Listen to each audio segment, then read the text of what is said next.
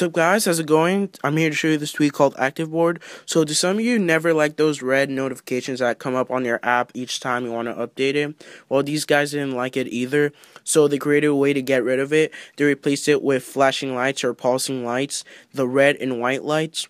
The red lights indicate they have a notification or they need an upgrade to your app. As you can see here, the message app is just pulsing. That means it has a message to it, and that's really cool. The white apps indicate that they are the apps are truly running in the background, so you don't have those multitasking apps in the multitasking center that say they're running. These apps are truly running, so it just shows you that. That's really cool.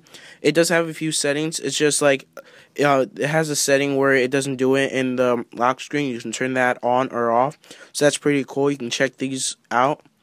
So once again, it's called ActiveBoard, and it gives you a way to know what apps are truly running in the background and what notification center without those red badges.